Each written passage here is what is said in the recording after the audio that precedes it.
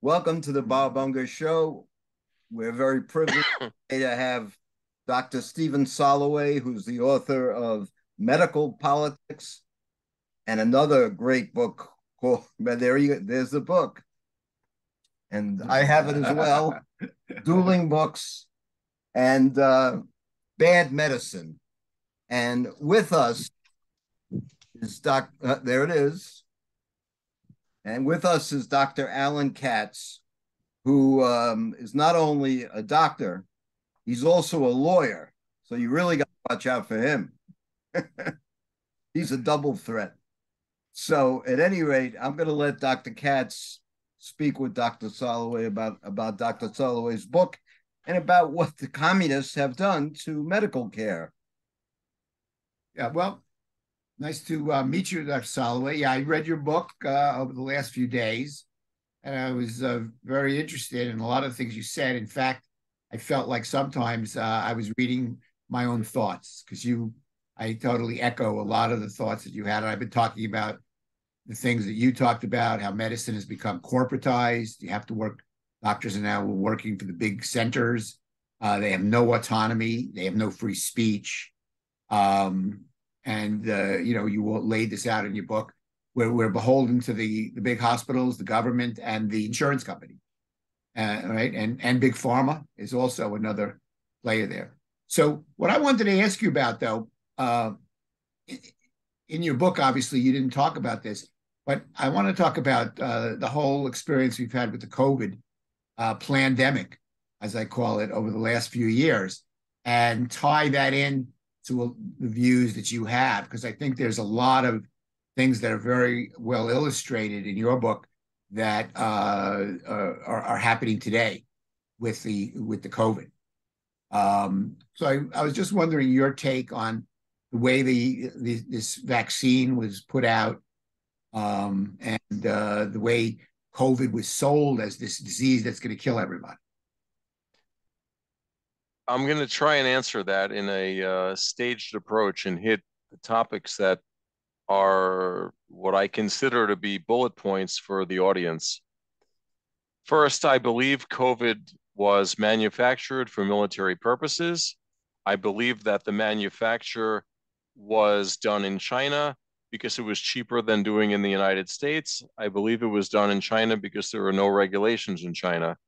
I do believe the US government did fund the money, and I do believe that they made a bioterror virus, and I do believe that it was initially released for one of two reasons. I used to be a staunch believer that it was released to thin the herd in Hong Kong because they did not want to be seen on TV with tanks killing people because nobody would do business with them. So I think that they figured, you know what, we'll put out this virus, we'll kill off 100,000 protesters, we'll come in and save the day with a vaccine or with a treatment or something. But it got out of control, and the minute they see it get out of control, they stop all flights to China and continue allowing flights to attack the US and Europe. So that's my stage one answer. Now, with respect to vaccine response and so on, the US government and or its allies and or its proxies, whether it's the FBI, the CIA, whether it's the Department of Justice, whether it's Homeland Security, whether it's HHS, OIG, whoever it is, I believe that they try to give an appearance to the public that things were being done rapidly and we need to hurry up and do something. Some of what they did or proposed or didn't propose, some is legal or illegal, some is ethical or immoral. So I'll hit a few points. Wearing a mask, which is basically a rag or a bag on your face, is completely useless in 100% of situations. Wearing an N95 is a matter of understanding what N95 means and you filter out 95% of particles that are larger than 3 microns, and those are the N is nitrogen. So there's a P95, which takes out the oil-based or petroleum. So everyone needs to understand, because you don't hear anyone ever say what the hell an N95 means, but this is what it is. It takes out 95% of particles that are airborne, and those particles have to be larger than 3 microns. The COVID viron is zero point 0.9 microns. And granted, some will say that those 0.9 micron particles are usually going to be attached to something larger. And therefore, when they are attached to something larger, they will not penetrate the N95. Well, in the lab, that may work great, except I did not notice any soldiers being deployed or being provided with N95 masks in the battlefield. In fact, these people are given whatever you call those things, the gas mask, which filters everything, and it filters out 100% of particles, viruses, chemicals, and so on. So I think one big mistake was masks and not military grade gear, which, if it were done correctly and properly, and I don't know the distribution of how it should have happened, but I do know this should be something that hopefully has been learned from, and hopefully we have a plan when the next viral or bacterial or chemical attack comes, that everybody can just throw on their mask, and hopefully the problem dies on the vine. But I don't know if the government is smart enough to do that. They may say there's not enough money, in which case I'd say, well, you printed $6 trillion. I think you can buy, a couple of 100 million masks, not masks, gas masks. They have them under the Capitol. They have them under the White House. How do I know? I've seen them. I've been there. So I know they exist. There's all these hazmat suits and all this kind of stuff. Why isn't it available to you? You're a doctor. I'm a doctor. I don't have any of this stuff. But if I want to go to the hospital to get something and I'm not wearing a mask, I get some high school student yelling at me, sir, you need to wear a mask. And, what I want to say is, who are you to tell me anything? You're a sheep. You're telling me I need to wear a mask when I know the mask irritates my face and it can't help prevent me from getting any illness. In fact, if I want to do something good for my health, I wear a scarf when it's cold, so it warms the air, so I don't get reactive airways, and I wheeze and sneeze and I cough less. Okay, so that was 2 points that I hit regarding COVID. The vaccine, which they've now admitted is a gene therapy, I can't say, because I'm not an expert, I can't say whether gene therapy is good or bad. However, nor can they. So I think for public perception, let's hurry up and get out, whatever we can, because technology has improved to the point where instead of dialing the telephone like this and looking into the thing, now you pick up some device that looks like this, and we could look at each other like we are now, and we could be on different parts of the world. So the fact that it took 4 or 6 months to make a vaccine, I'm not surprised by that, only because technology is more advanced, computers are faster, etc. However, this is not a vector vaccine, and people were deceived. And many people did not want gene therapy, and many side effects have come out, whether it's myocarditis or the litany of problems, the long COVID. There's 50 symptoms. We could spend all day talking about that, but I'm not a COVID expert, so we'll just say that I'm aware of it. I don't like it. I understand. So I hit 3 of the topics. Is there anything specific that you want me to hit that I didn't pertaining to COVID? Because maybe I just forgot. Well, a few things. Number one, in the beginning, don't you feel that we were unduly frightened that anybody who would get COVID was at a high risk of dying, and they were throwing out crazy numbers? And as it turns out, especially if you exclude the very elderly, you find that the death rates, and they're probably exaggerated because they called a lot of deaths from other things with COVID from COVID. You know what I mean? And so the question is, why did they scare everybody and insist that everybody be locked down and businesses close and kids can't go to school, and you can't earn a living, and all these things when the risk to kids and to healthier adults, middle age, younger middle age, was minimal. So this goes back to my belief that we are in a socialist country and fascism is here. You are given the illusion that you own something, but you don't. They own you, which is what fascism is. The government owns you. Even if you have a private practice, which I do, I'm owned by the government. I'm not naive enough to know that it's another way. So, to your points, why did they put up this air of fear? Well, that's how you can control people. You take away their weapons, you don't let them go out, you don't let them travel. What I'm curious is they scared people enough where there wasn't a civil war. And I'm not talking about January 6th. I'm talking about people not being able to see their loved ones in a nursing home. This to me is unconscionable. This is how they treat people in the gulag. This is how they, you notice China and North Korea don't have a death rate from COVID. Well, the death rate's 100%. You're put in a camp and you're shot. And for those who don't know that, that is true. That's what they do. And for the other people in Shanghai, where there's too many of them to shoot, they weld them in their house and they die of starvation. So in this country, they put the fear of God on you, but even our own government and military is not prepared to go street by street welding people in their home, because then they will have started a civil war, because most Americans are armed. Now, this tell me if I'm off, gear and put me back on track, but the Second Amendment gives you the right to defend yourself militarily against the government.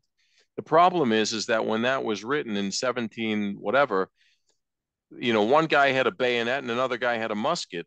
Now they have drones, tanks, missiles, and they can see through your house and know where you're standing with the heat. And you, if you're lucky, have an AK-47. Well, even if you got a 5,000 round magazine, you're outnumbered 1,000,000 to 1. So the Second Amendment no longer applies. People don't see that. I think at this point in time, and I realize I'm a little off topic from COVID, but it's sort of similar in the sense. It's all related. Every American who is not mentally ill, is not an alcoholic, is not, a career criminal, every American should be carrying a weapon, not a weapon, a pistol or a handgun, because that will stop all these crazy shootings and all these lunatics. Some guy got arrested for shooting an armed robber. I think it was in Dallas or something. The guy walked in, he put a gun to the face of the cashier, and he ripped off everything. And as he was walking out, one of the customers shot him. And they want to put the guy who shot him on trial. Are you kidding me? That's a hero. A hero saved the day, so that guy can't go rob another store and put the fear of God or injury in other people. So since we can't protect ourselves against the government, we can protect ourselves against government policies that are trying to eliminate our freedom more and more and more. And, they have 15-year plans, because it takes 15 years. Reagan said it, and it's true. And everyone else who thinks, any thinking man will understand that it takes 15 years to brainwash a generation. I mean, look at the people now that are 15 to 30 years old. Good luck having a conversation of any intelligence with a kid. I mean, come on, it's just not going to happen. I saw last night, it was on one of the Fox channels, and I'm not advocating for Fox, but they showed a girl who was wearing a T-shirt which had, flowers and who the hell knows. But they said to her, "Who do you like, Trump or Biden?" "Biden." "Why do you like Biden?" "Well, he's not a racist like Trump is." "Well, can you give me an example of how Trump is a racist?" And she goes, no, but everyone knows, he's just a racist. He talks shit. He's a racist. And well, what has Biden done for you that's so good? Can you cite examples of what he does? Well, what do you mean? He's the president. He's good. So this is what you get out of this girl, whoever she was. She's not a Republican. She's not a conservative. She's not a liberal. She's an idiot. So right now, the system is breeding idiots, but there's a reason for it. There's a reason that we're like 90th in schools, in math. Why is the average 10th grader at a 5th grade math level? Because the government wants it that way. Why is the reading level at a 5th grade level? Because the government wants it that way. Why did my practice become computerized after 20, 25 years, after I'm happy writing notes and all the doctors love my notes? Why do I have to computerize? Because when I'm sleeping, they have to investigate me. How do they investigate me? They read my charts. There's no restriction. By the way, if you were to put up a firewall and restrict the government, they would come to your office with 15 armed guys with machine guns, and you'd be taken out embarrassed, and you'd lose everything because the public perception, because, let's be honest, there's a lot of smart people out there, maybe a million or two or three, but there's 297 million who believe everything they see and hear. Those are the sheep. This is not a class issue. This is not a money issue. This is a brainwashing by the government. And, those of us, including myself, who, quote, believe in authority and are obedient to authority to a degree, the speed limit is a guideline. In some states, it's 70. In other states, it's 65. In other states, it's 60. How can it be against the law to drive 70 if the speed limit anywhere in the country is 70 and in your state it's 60? You're not a criminal. It's sunny out that day and you're just driving. Now, on the flip side, you got to be pretty damn stupid if you're not driving 30 in a snowstorm, even though the sign says 65. It doesn't say slow down in the snow. So somebody writes these rules for the lowest common denominator, medicine or anything else. So you put these rules out there made by one guy who's, slightly above average.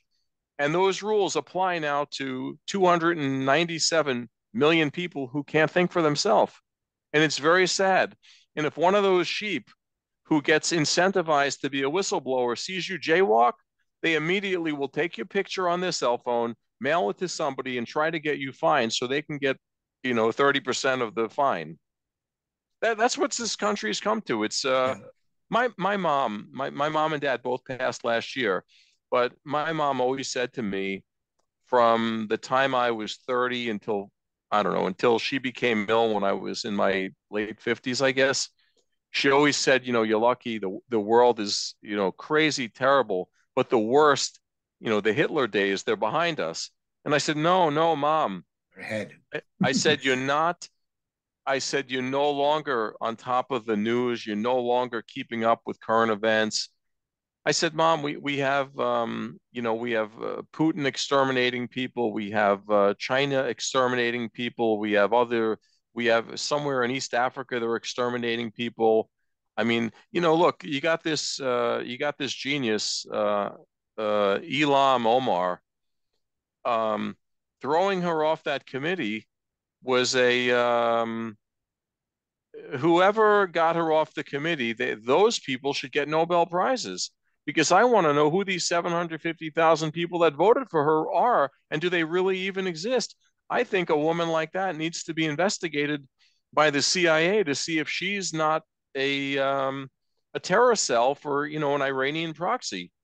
That woman. The CIA is too busy investigating you and me, not her. True. But, I would think that her place in society would be to be the king of Djibouti or something, or, the princess of what's where she comes from, below Djibouti, Somali. Yeah, it's all the same. Somali, Djibouti. But this video is about to be taken off once this is on. If we keep going this way. But let me segue to something else. So this is another thing that really bothers me a lot, in that when you come out with an mRNA vaccine, never done before, right? Brand new technology, very quick testing. And in fact, they stopped the testing.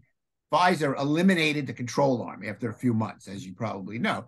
And how do you then go down the line and see, like, are there, worse side effects in the vaccinated than the unvaccinated? You can't. But the thing that really bothered me after all that, many people, including myself, but a lot of very, very, I think, very credible people questioned a lot of this. They questioned the lockdowns, like the Great Barrington Declaration. They questioned the safety of the vaccines. They questioned the need to even vaccinate the vast majority of the population that is at such low risk. And all the people that publicly questioned this were silenced. They were silenced by social media. If they had a Twitter account, it was either taken down or they did something called shadow banning so that nobody would see it. They did this on Facebook, Google, etc. And this is the thing which is really apropos to what you were saying of the society we live in. With the government now, it's not only that they tell us things that are propaganda and false, but anybody who wants to counter that is silenced. Yes.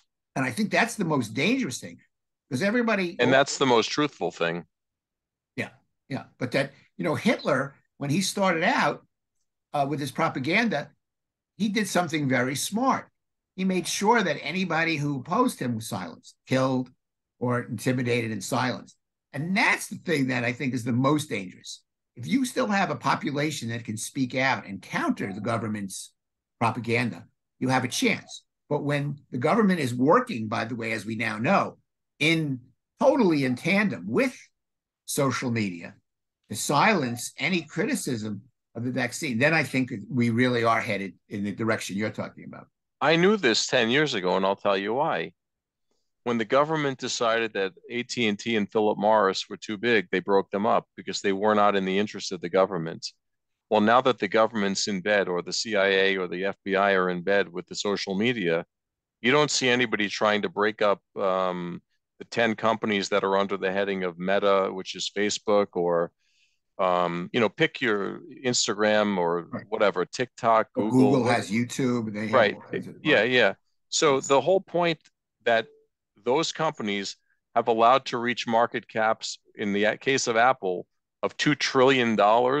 Almost 3 at one point. Yes. But do you realize how much that number dwarfs wherever AT&T maxed out or wherever Philip Morris maxed out? Ridiculous, right? But you don't hear anybody trying to dismantle them or separate them or break them up into 10 separate companies. Why? Because in the medical socialist model, let's take 1 million doctors and put them into 1,000 systems, so we can easily control 1,000 systems much easier than we control 1 million doctors. So if we're working with the social media and we have one social media company to deal with, why would we break them up? Because now we have to deal with 10. We have a contact at this one. He'll do whatever we say. We already put a mole or two in the company, and we watch what they do from inside, and we tell them what to do from outside. And it's an amazing thing over here in Great Neck, which I call... I went to high school in Great Neck. Which one? South. Oh, so did my boys and my daughter went there. And my boys too. I graduated there in 1980. Wow. That's interesting. I was on the swim team. Yeah. I called it Great Drek, not Great Neck. Oh, no. Now it is Great Drek. Oh, Lord. Now, well, I don't want to get murdered, but let's just say the Houthi rebels are running Great Neck now. Oh, yeah. I'm a graduate of the Bronx High School of Science, and I have a copy of a notice they put out about equity grading. Equity grading.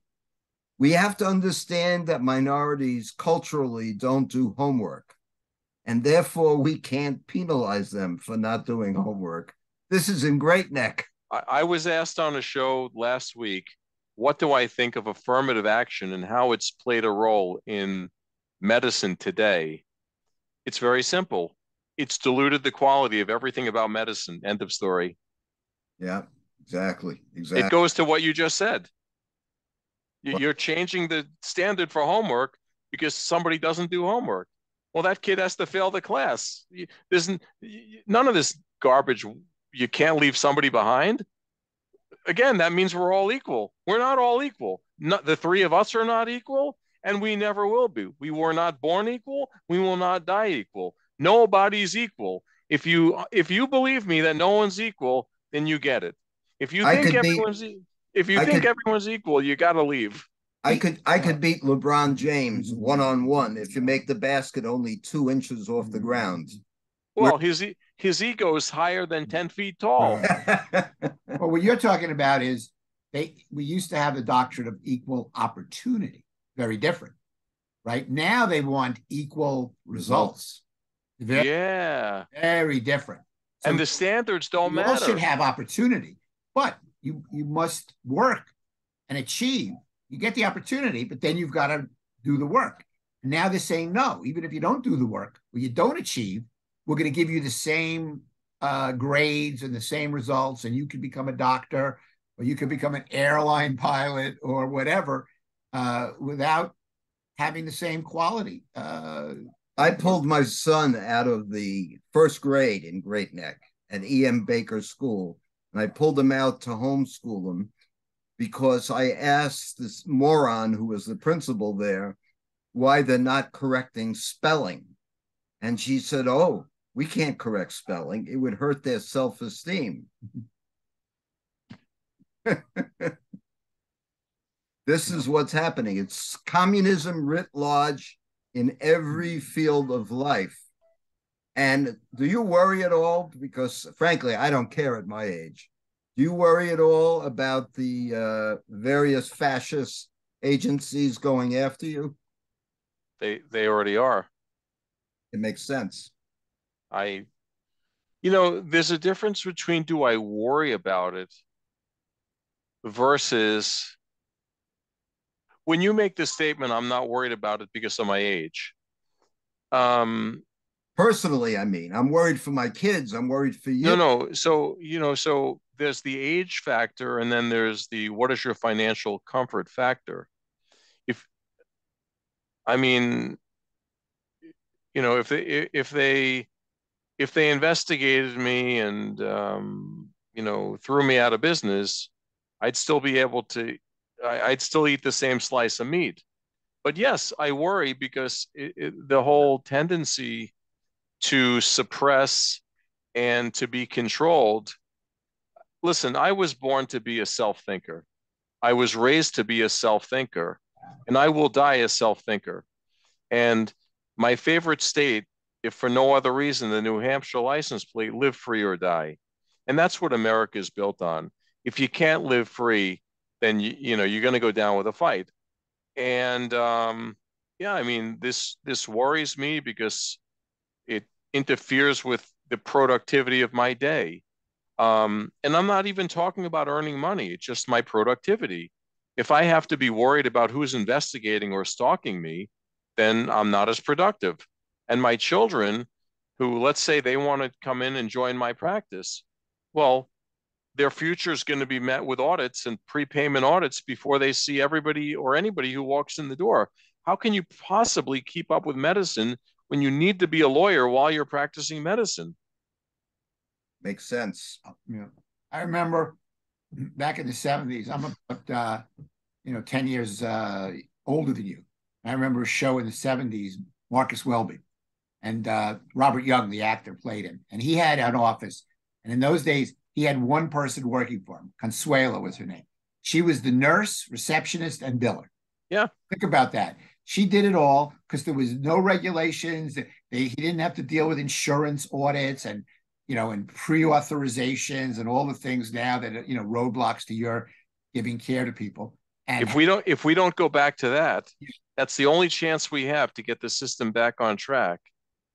I think that's going to be very difficult. By the way, to add to what you just said, I know you read The House of God.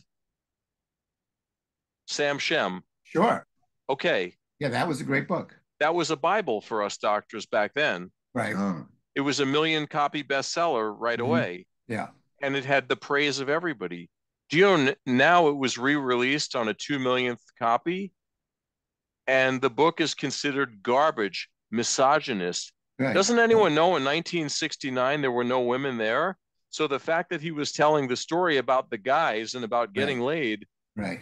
I mean, people, let's look at the times.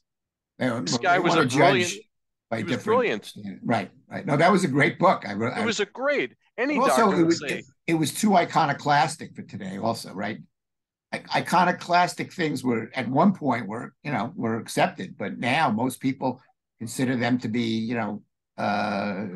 misinformation is the word they like to use. At Northwell Hospital here in Great Drake, they're bragging on their website about how they mutilate the genitals of children. It's on their website. It's very sad. They have their own department for that. And as well, there's a television commercial where Northwell claims that having a gun in your house is the same thing as having a wild tiger in your house. And people come to the door and they said, "We understand you have a tiger in this house." And the homeowner says, "No, he's not allowed to roam wild. I have him controlled." And they say, "Okay, very good, because that's a public health issue. So my having guns is now a disease." Of course it is. It's a disease that the government has made up. Yeah. And that is how the medical, in fact, one of my friends here, his son, went to Einstein Medical School. And he told me that he was told by somebody older than him that when he goes for his interview, he better pretend to think Obamacare is fantastic. So he plays that game. He gets into the medical school and he takes a mandatory course on the ultimate oxymoron these days, medical ethics. And the professor is talking about the great advantage of Obamacare, and he simply asked a question. He didn't even oppose the teacher.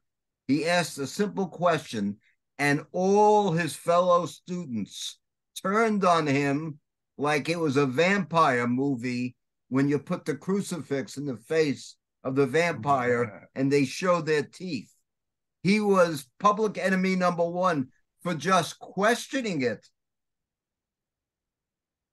Well, remind you of Germany in the early 30s when they indoctrinated all the kids, and kids turned on anybody that didn't say the proper thing, turned on their parents. That's coming next. Well, Doctor, we've got about 2 minutes left. So tell the viewers the best way to get your books, the best way to keep up with what you're doing, and get in touch with you. Personally signed copies of my book should be obtained at badmedicinebook.net. That is one word, badmedicinebook.net. And I'll get you out a signed book right away. I'm on YouTube, Stephen with a PH, Soloway MD, one word. And if you go on PubMed, I've written about 20 peer review articles. My favorite topic is gout, and I don't know, I treat everything in rheumatology. I treat all medical orthopedics. I patented 9 needles. I never met an orthopedic who could do anything better than me except cut inappropriately. But anyway, badmedicinebook.net. And I'm not arrogant. I'm just telling the truth. Where did you get that copy of that photo of Ali and Frazier? Oh, so I'm in the Hall of Fame of baseball card collectors. So along with my collection, I got a handful of autographs and signed stuff. But I will tell you, those 2 gentlemen are there for a reason. One, they're both always on the top, and I like to think I'm on the top. And 2, they were both my patients. Wow, really? That is great. Yeah, well, Joe lived in Philadelphia. That's right. And I'm south of Philadelphia now. Smoking Joe died on the way to my office. Wow. Yeah. I did a benefit because I was a professional singer, and I did a benefit at Fort Dix for the troops, and it was me, him, and Tony Orlando, and he was a terrific, humble guy, as humble as could be. I really liked him. The man was built of steel. Absolutely. You put your arm on him, it's like, good Lord, it's like tapping a steel bar. Yeah, exactly. What's that picture you have on the top there? I can't make it out. Is that a baseball? What, the one on the top? Up here, Yeah, yeah, yeah. I can't that make is my father's PS 139 graduating class. Oh. Where was PS 139? Flatbush, Brooklyn. Dad, Ah, Yeah. Dad is Okay. from Flatbush, and Mom was from Harrison Avenue, the 1800 block of Harrison Avenue. wow. It's in the good part of the Bronx today. Yeah. Yeah. Well, God bless Okay.